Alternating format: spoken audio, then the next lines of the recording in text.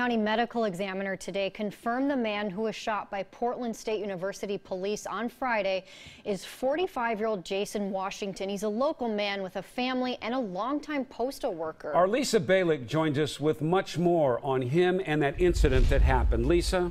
Well, postal workers tell KOIN 6 Jason Washington was very well liked by his co-workers and those on his route in downtown Portland.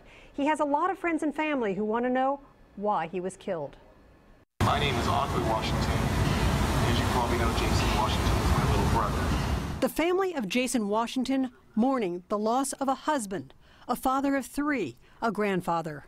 They joined a rally yesterday to protest the shooting and the arming of Portland State University police. I graduated from Portland State University and I'm disgusted. KOIN 6 found out Washington worked for the U.S. Postal Service for the past 20 years, most recently as a letter carrier out of the main office downtown. He was also a union steward and trained new employees. He served 3 years active duty in the Navy and several years in the Reserve. He had a concealed weapon permit and was carrying a gun the night of the shooting. This afternoon, we spoke with a witness to that shooting who took video when a fight broke out by the Cheerful Tortoise early Friday morning. Kiera Smith says Washington was trying to pull another man away from the confrontation when he fell.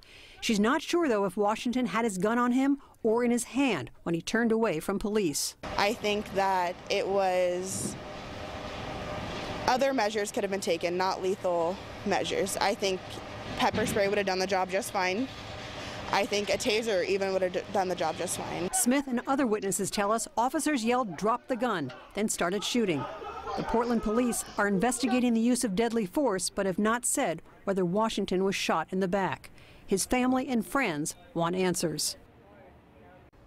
Now, I did speak briefly with his family today at their home, but they say they do not want to make any comments right now. Back to you. Yeah, this investigation playing out. Lisa, thank you.